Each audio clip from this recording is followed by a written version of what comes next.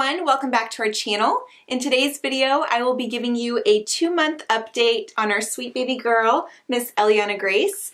So there have been a lot of changes over this past month and a half. She's actually 2.5 months, so we are a little behind on filming this, but again, there have been so many changes and it's been very, very busy here at home. So we've just been doing lots of new things and we've had a lot of grandparents and visitors, and so it's just been a fun time. But I'm gonna go ahead and give you an update so that you guys know how she's doing. And I hope you guys enjoy. So first of all, if you are new, my name is Jess, and like I said, this is Eliana. She is our first baby, and she is our rainbow baby girl, and she was born back in March. On this channel, I documented my pregnancy, and I do a lot of different lifestyle, cleaning, and parenthood videos. So if you are interested in those types of videos, then we would love to have you as part of the Nook fam. All you have to do is click that red subscribe button, as well as the notification bell, so that you don't miss when we upload a new video. So you will be seeing a lot more of this sweet girl here because she is my whole life now. Of course, we do not forget about our pets, but this little one right here definitely keeps us busy. So this little one has grown quite a bit since you guys saw her in her last update. She is now 23 inches long and weighs 11 pounds, 10 ounces. At least that's what she weighed at her last doctor's appointment at her 2-month visit. So she's probably over 12 pounds now, which is so exciting, but also, oh my gosh, it's blowing my mind how fast she's growing. So she's grown 3 inches and she's gained about 4 pounds since she was born. So my little one is getting so big. I just can't believe it. So I'm gonna take Eliana to Daddy so that she can have some daddy-daughter bonding time. And Chief is gonna join me here, of course. He's my buddy. So like I said, there have been a lot of changes over this past month. We have had a lot of improvements in certain areas, but there also have been some challenges. So I'm gonna dive into all of those today. We have been following a pretty flexible schedule. I guess I shouldn't say schedule, but more of a routine with her. And that has seemed to make a huge, huge difference just across the board. So we recently listened to the book, The Baby Whisperer. So in that book, she talks about that parents might want to try using the EASY method, which is E-A-S-Y, easy. E stands for eat. A is for, I can't remember if it's activity or awake time, something like that. S is for sleep, and Y is for you, which is you time. So we have been following that schedule. So basically, when we wake up in the morning, after I change her diaper, I feed her so she eats. Then I keep her awake for a little bit of time, and that's where we play or do tummy time or just make facial expressions and giggle and things like that. And then she sleeps. So I put her down for her first nap. During that nap time is where I am able to do stuff for myself. So that is where the Y comes in. The biggest challenge for us right now is the fact that she is a cat napper. So she only sleeps between, I would say, 20 to 45 minutes on average.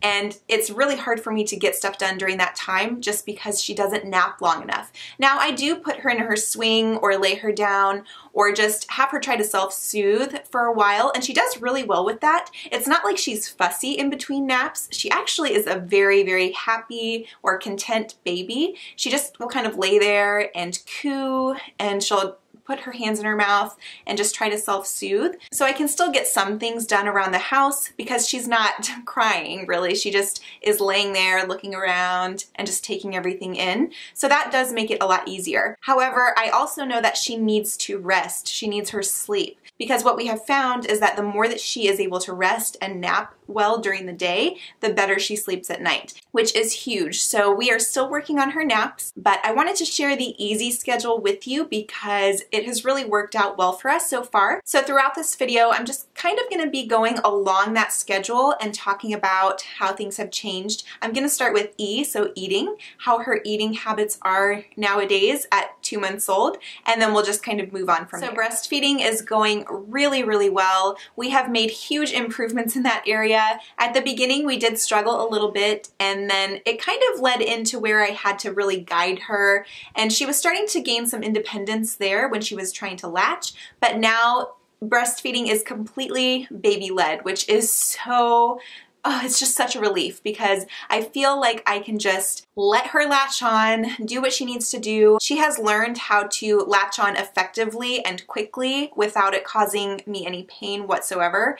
And the only time that it ever causes me a teeny tiny little bit of pain is when she starts to get a little drowsy and she'll pull off a little bit so that it's more at the tip.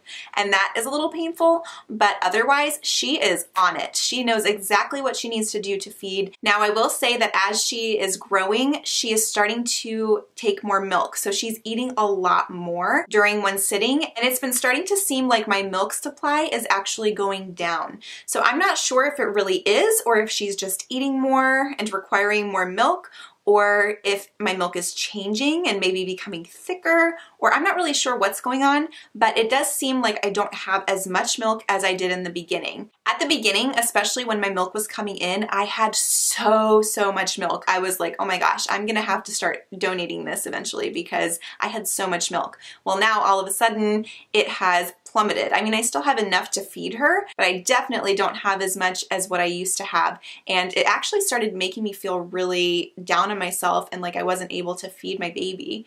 And I really got pretty emotional about it over this past week because I felt like my body wasn't doing its job to produce enough milk for her. So I'm not really sure what's going on there, but for now I have started working on increasing my milk supply. So I've been eating lactation cookies, I've been eating oats, I've been making sure to stay hydrated, all of the things that they recommend out there to help boost your milk supply, I am trying to do. The nursing supplements, I hadn't been very good about taking those over these past few weeks, so I am trying to be better about making sure that I'm taking all 3 of those a day because that is a complete postnatal vitamin as well, and it supports my breast milk quality. I just was kind of getting lazy with some things, and I think that that might have something to do with it, but I'm really trying to focus on keeping my milk supply up now, especially now that she's getting bigger and I believe is requiring more milk per feeding. So I will definitely let you guys know how that goes. That is why I haven't filmed my breastfeeding routine quite yet, because I wasn't really sure how things were going and I want to give my best tips and tricks to you guys just based off of my experience. So that video is still coming, but I want to regulate my supply first and then I will film that video. So something new this month is we introduced the bottle to Eliana. So I was having a really hard time at the beginning with the thought of someone else feeding my baby. I know that sounds so silly, but I really wanted just to exclusively breastfeed for as long as I possibly could. And I don't know, I knew that we needed to introduce the bottle to her so that I could have some freedom as well. I am a very independent person and I knew that I would want to be able to go out and run a couple of errands or go get my nails done, maybe go on a date with Chaz and leave Eliana with the grandparents, things like that. So I knew that I needed to have her used to drinking from a bottle in case we needed to leave the house for whatever reason. So we did decide to introduce the bottle and it has gone so well. She has taken every style or every type of bottle that we have given to her. So in that respect, we are very lucky that she isn't really picky. But for us personally, we have found that we enjoy using the Como Tomo bottles best just because it really resembles a breast very closely and they are very easy for us to hold. Another reason we wanted to introduce the bottle is because I wanted Chaz to have that same bonding experience that I get to have with her all the time. So it has been really nice for him to be able to feed her and bond with her in that way because honestly, moms do so much and there is so much bonding between mother and baby, especially when they are newborns. So it's nice to be able to involve dad in whatever we can, and I think feeding her is definitely one of the ways that he feels close to her and feels like he can bond with her. So that has been wonderful. Now when I say bottle feeding, she is still drinking breast milk, so I pump and then freeze my breast milk, and that is what we defrost and warm for her to drink from a bottle. So she is still getting my breast milk and she's not fed the bottle all day long. I still am breastfeeding, but we do feed her bottles at nighttime. Now I do want to throw a disclaimer out there. It does not matter how you choose to feed your baby. As long as your baby is getting fed, then that is all that matters. And you can still bond with your baby whether you are breastfeeding breastfeeding or bottle feeding with breast milk or feeding them formula, it doesn't matter. Your baby is still getting what he or she needs, and that is the most important thing. So when I am breastfeeding, of course, I have no idea how much she is drinking, but it seems like her feedings are a lot shorter than they used to be. Sometimes she would feed up to 45 minutes on one breast, and that seemed like a really long time for me, but she was also filling up. She was very satisfied after that. Now it seems like it's 10 to 15 minutes and she's done, and she seems very satisfied still. So I'm not sure if she's just drinking a lot more quickly because now she knows what to do and she's used to that. But when we give her a bottle as part of her nighttime routine, she typically drinks between 4 and 5 ounces. She hasn't really had too many 5-ounce bottles. When we do give those ones to her, she doesn't usually finish them completely, but she does get close. So I would say between 4 and 5 ounces is what she is drinking right before bed. I definitely don't think that she gets that much from the breast. That's why we choose to give her a bottle before bed, because giving her that extra milk in that bottle really helps her sleep at night. And by the way, if you guys haven't seen our newborn bedtime routine that shows how we get her ready for bed and what we do to help her sleep through the night, then definitely check that video out as well, because she has been sleeping through the night since she was 9 weeks old. One of the things that has helped with that is giving her that 4 to 5 ounce bottle of breast milk before we lay her down. So definitely check that out. Like I said, I will have it linked below. And then the last thing in regards to breastfeeding is that we are still giving her her vitamin D drops. I used to put the drop right on my breast before she would eat once a day, but I was finding that that wasn't really working because I wasn't being very consistent with it. And I didn't really have a routine as to when I did that throughout the day. So that method wasn't working for me. Now I have incorporated it into her bedtime routine as well. And I just put one little drop on my finger, of course with clean hands, and then I put it on her tongue and she just is good for the day. So moving on to A, I'm gonna talk about what she does when she's awake or during activity time. So first of all, physically, she has gotten so much stronger. She can hold her head up so much better now, not just during tummy time, but just all the time. We like to sit her on our lap and she likes to look around and she's able to hold her head up. Her little neck is getting so strong. She has also recently discovered her hands and feet. She loves to put her hands in her mouth, so much so that she doesn't even really take a pacifier much anymore. She actually prefers her hands. So I don't know if that is normal or if I should let her do that or if I should encourage the pacifier. I'm not really sure. She's not sucking her thumb. She's just kind of putting her whole fist kind of up in her mouth area and sucking on the side of her hand. So again, I'm not sure what I should be doing with that. If you have experience with this with your little ones, let me know what you decided to do and what you recommend, because I'm not sure if I should just let her suck on her hands or if I should continue to encourage the use of a pacifier instead. But she does this all the time. And as far as her feet, she hasn't touched her feet at all with her hands, but whenever she is laying on our lap and looking up at us, her little feet are usually on our chest and she'll stare at her toes with a furrowed brow like she's concentrating really hard. By the way, speaking of her little feet, her toes are my favorite thing ever. They are so cute. I just love them so much. I kiss on her toes all the time. I know that that probably sounds really strange if you're not a mama, but if you are a mama, you know exactly what I'm talking about, I'm sure. I just cannot get enough of her tiny baby feet. They are the sweetest things I have ever seen. So not only has she discovered her hands and feet, but she is also starting to move around so much more. So she has been moving her arms around a lot and just kicking her little legs,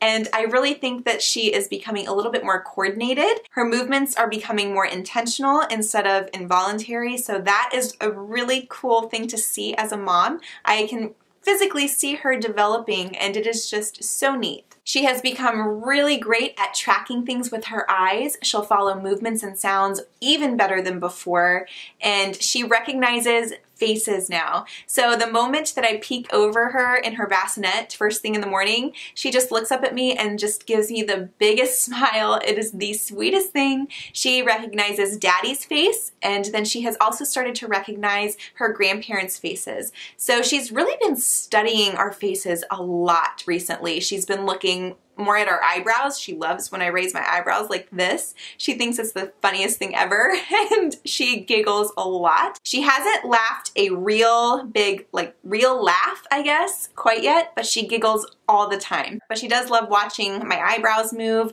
She likes looking at our lips and just kind of studying the darker parts where it's contrasting around our face. She has been making so many more noises, coos and giggles, and it sounds like she's talking. If you guys watched our Mother's Day vlog, I'm sure you saw that she and Chaz were having kind of a conversation, if you will, and she has been doing that so much lately. I keep telling her to say mama, mama, mama, mama, but of course we're not quite there yet. I'm sure her first word will be something like chief. I'm sure it won't be mama or dada. It will probably be chief because Chief barks at everyone that walks by, and we're always saying chief, chief, it's okay, chief. So I'm sure her first word will be chief.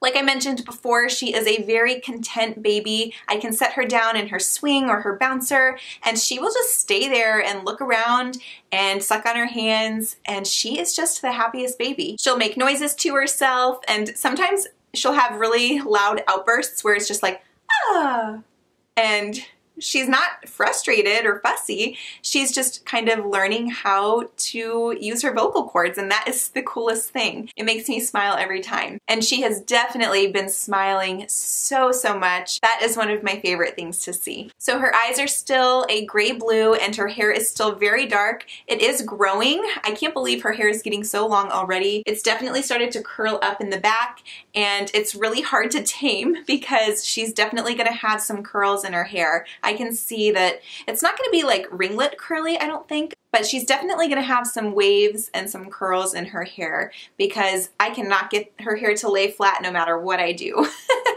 So I can't wait for it to get longer because I think it's just going to be so beautiful. She has been getting better at tummy time, but she really doesn't like tummy time whatsoever. I still put her on her tummy a lot during the day because I know that she needs it, but she doesn't like it. So it is what it is. I know we have to do it, and it definitely is helping her get stronger, but she's definitely not a fan either. She'll usually be okay for a few minutes, and then all of a sudden she just starts crying and she wants me to pick her up. All right, so we're gonna move on to her sleeping patterns. So she has been sleeping, like I said, through the night since she was 9 weeks old. I have no idea what we did to deserve that, but let me just say I will take it. It has been amazing. Now I do want to say that there are some nights that she still doesn't sleep through the night, and I don't think it's necessarily because she's hungry like it was before. It's because she has had some gas. So we've started giving her some probiotic colic and gas drops right before bed, and that has definitely seemed to help. She is sleeping between 9 to 10 hours each night,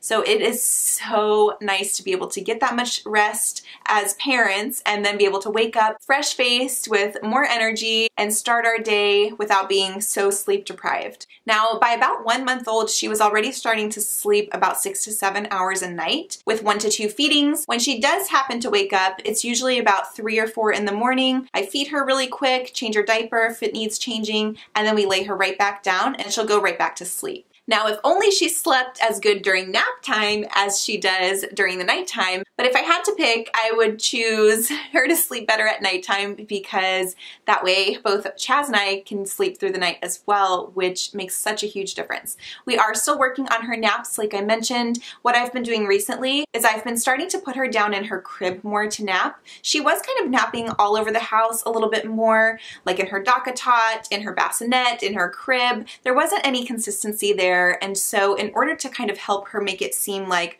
okay, when you're in this room and when it's dark and when you hear your white noise machine, it's time to sleep. It's time to take a nap. I've been trying to do that with her more consistently. So what I've been doing is I come in her room, I close the blinds, I shut the curtains, I turn on the white noise machine, and I kind of sing to her and rock, Chief. And I kind of sing to her and rock her. Chief's dreaming, by the way. He stopped. But I sing to her and rock her in here while the white noise machine is going. That way it signals to her that, okay, now it's time to rest. So that has seemed to be working, but again, when she's asleep, she doesn't really sleep very long. So by the time I lay her down and go to the bathroom, I just have a little bit of time to have to myself, and then she's up again. Now when she wakes up, it does help that she doesn't cry right away. So she just kind of looks around and makes some cooing or grunting noises. And what I've been doing is I've just been leaving her in here and watching her on the the monitor. We recently just got a baby monitor because I wanted her to start napping in here more often. So I've just been keeping an eye on her on the monitor. And then of course, once she gets fussy, I'll come in, I try to put her back to sleep. And then of course, if she really starts crying, then I come in, and if she's not falling back asleep, if she's wide awake, then I do go ahead and pick her up. So again, we have no problem getting her to sleep at nighttime. It's during the day that is the challenge. So if you guys have any additional suggestions or tips and tricks that worked for you or your little ones, I would love to know down in the comments below, because again, we're trying to set it up like it is nighttime because that does work so well for her. We are swaddling her for naps as well, just to see if that will work. And honestly, it's not making a difference during the day. But again, if you have any other tips and tricks or suggestions, I would love to hear them. We are trying to get her used to sleeping in her crib so that when we transition her to her crib from her bassinet, it makes for a very smooth transition. She does still love to be held, she loves to be worn, and occasionally I will do that so that she can get a little bit more rest, but we really try not to do that because we want her to be used to sleeping on her own and not having to be held or worn. We are still using the Snooza Hero with her, which is the little breathing monitor alarm system that we just clip onto her diaper. It doesn't phase her one bit, and it gives both Chaz and I peace of mind, so we love that thing. It is linked in my Amazon store if you are interested. It's a lot more affordable than some of the other breathing or movement monitors that are out there. So what we've been doing is we are using that, and then when she's in here, I've been monitoring her with the baby monitor, like I said, and it has the sound on. So if the alarm ever went off, I would be able to hear it through the monitor, even though I'm all the way on the other side of the house, if that makes sense. Overall, sleeping is going really well, except for the fact that she doesn't take long enough naps. So we are still working on that. So I wanted to quickly talk about diapering. Eliana loves diaper changes. I have had a few questions about whether or not we use a wipe warmer, and so I'm just gonna put it in here. We do not have a wipe warmer, and the reason that I chose not to get one is because I didn't want my baby to be used to warm wipes, and then say we're out and about at Target, or I have to change her in the car, or she's at grandma's house and grandma has to change her. If she's used to those warm wipes and then all of a sudden she has this really cold wipe on her, that would be a shock and she probably would scream. We have used just regular old wipes from the beginning, and she has no problem with it. Also, she is now in size 1 diapers, so she probably could squeeze into newborn diapers if we really wanted her to,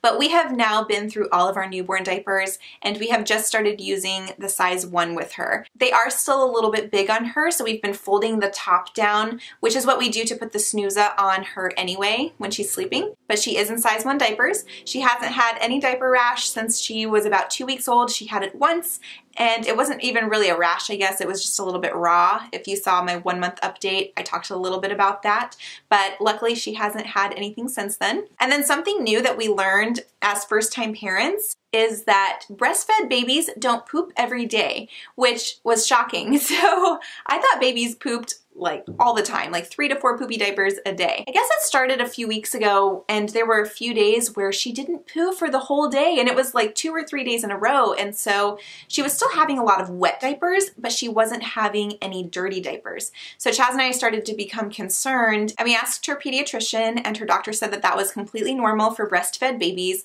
that sometimes they can go up to a week without having a dirty diaper. So that just seemed really odd to me, but she said as long as she's having enough wet diapers, then that is totally normal. She's not acting like she's constipated, she's not getting fussy. She does have a little bit of gas occasionally, so we're just trying to continue to squeeze those out. She said if she is passing gas, then that means everything is open, so she's not constipated. It just is normal for breastfed babies. So that is everything I have for Eliana's 2-month update. I can't believe she'll be 3 months here in just a couple of weeks, and then she will be officially out of that newborn stage, which is so bittersweet. So I will definitely keep you guys updated. I hope you guys enjoyed, and I'll see you in our next video. Bye!